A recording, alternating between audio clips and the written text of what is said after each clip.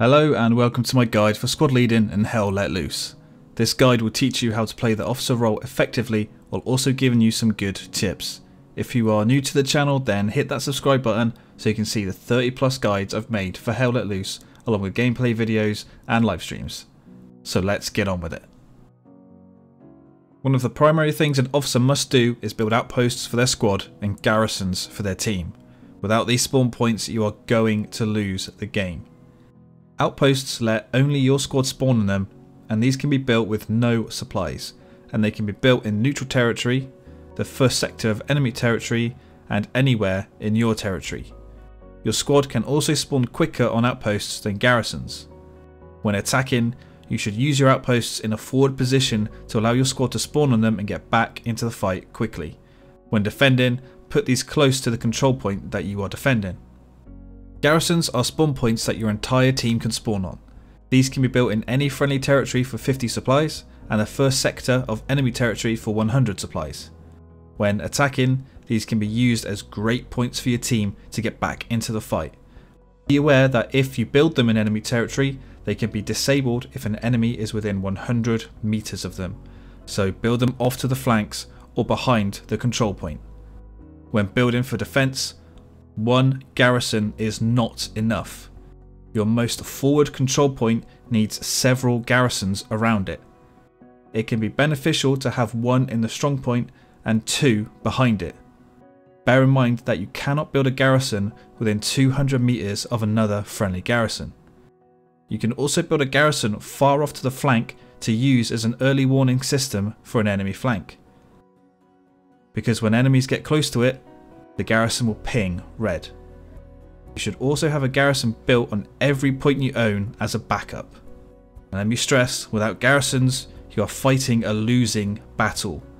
Make sure you build these up, request your support role to drop supplies, get your commander to drop the supplies in, or grab a supply truck and get it forward. Now, while the squad leader doesn't build resource nodes directly, the squad leader should be getting his squad to build them up, especially when on a defensive role. So make sure you get your squad members to build them. It also nets them loads of experience. Now, many squad leaders will tell you the best way to attack a point is from the flanks or the rear. And yes, that's true. But attacking directly does have its place and it is needed. If everyone attacked from the flanks, one squad could just walk straight to the next point with no issues. If you want to be a straight on attacking squad, then be prepared for a huge fight. I would recommend taking up a position in between the two active control points and defending that area, or slowly advance sweeping for enemy spawn points. When attacking from the flanks, your priority is to get a garrison up in enemy territory. However, to do this, you need 100 supplies. You can either get this by driving a supply truck, getting a supply drop from the commander, or from your support. Bear in mind that if you use the truck or a supply drop, your position will more than likely be compromised as they will be easily spotted by the enemy. The best way to get supplies is for your support role to drop them, then have them redeploy along with someone else in your squad so they can swap roles. The new support role can then spawn in and drop the supplies, giving you the 100 that you need. Just make sure you have an outpost down first so your squad can spawn on it. Don't be afraid to do a wide flank. It may take quite a bit of time to pull this off, but if you can manage this, then you will be able to get into a great position for a sneaky garrison. You could also try this flank just by yourself while leaving your squad to help another attacking squad. This focused attack could take all the attention away from your sneaky wide flank. When assaulting the enemy point, only use your smoke grenades if the enemy knows where you are, as these will give away your position. Flank round to the back of the control point and look for the garrisons and outposts. Remember that your anti-tank can take these out from a distance with a well-placed rocket. That is your priority, not necessarily to take the strong point, but to hunt down and take out their spawn points. Without them, then taking the point will be easy. I would recommend for new players to the officer role to default themselves to defending their team's most forward control point. Now, why, do you ask? Because pretty much all squads go on the attack and leave the control point abandoned so that enemy can easily flank and take it. Stay back and defend, or at least communicate with the other squads to work out who is defending. When defending, your best asset is an early warning system to enemy movements. For this, you just need to build an extra garrison in the sector. You should always have at least one backup garrison behind the point, but think about putting another one far off to the flank. If that garrison goes hot, then you know the enemy is coming at you from that direction, so get prepared for their assault. One mistake that defenders make is to only defend the strong point, which is this hashed circle. Do not do this. You need to defend the 4 squares where the point is in, but no, you actually need to defend the entire sector the point is in.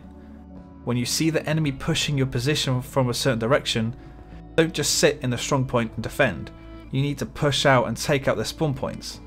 That is how you defend in Hell Let Loose. Stop the enemy from spawning in. If you don't take up their spawns, they will overrun you. You can split up your squad, leave some men behind at the strong point while the rest push out to take out their spawns. While defending, keep an eye out for enemy drops. These are supply drops and airheads. If you see a supply drop, then a garrison is more than likely going to be built there. Report it into command, push forward to take out that position. If you see an airhead, then again, push forward and take it out, as that airhead will quickly turn into multiple outposts and a garrison. In your squad, certain roles should always be filled. In my opinion, these are the support, anti-tank and automatic rifleman. Now, why is that? Support, you need the supplies. You need garrisons, fortifications and nodes. Now this role can be rotated in and out as needed, but I like to have a support constantly. An anti-tank, well, it destroys tanks. Also, it can take out enemy garrisons and outposts from a distance with their rockets. Extremely useful. Automatic rifleman. The firepower this role brings is unmatched, especially for the Axis. The STG-44 and the BAR are so damn good you will want one with you.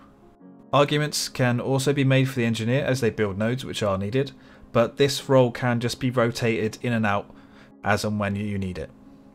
In your squad, you want to make sure that everyone is working with you and sticking to your objectives. If you are defending and one or more of your guys are off attacking, you are at a severe disadvantage. If they will not come back and defend, don't be afraid to kick them from your squad. I don't like booting people from my squad, but sometimes you gotta do what you gotta do. Not everyone in your squad needs a microphone. As long as they are communicating with text, then it's okay. Some people just don't have mics or are just not comfortable with speaking online. When you spot enemy movements and spawn points, make sure you mark them. This will let your entire team know the situation. Get used to this marker wheel. This section here is for reporting the enemy. These ones are to request things from the commander. And lastly, these ones are orders for your squad or to let your team know where to build spawns. It can be useful to jump into an empty server and have a bit of practice with this wheel. Communication is key in Hell Let Loose, especially as the officer. However, it is a bit more difficult as now instead of just your squad, you're now speaking to the commander and the other squad leaders. This can at times be hectic and confusing. You will miss things that your squad says, so just ask them again to say it. When they spot enemy movements, use your markers to let your team know where you've spotted movement. Make sure you let your squad know what your plan is for the game and what's going on.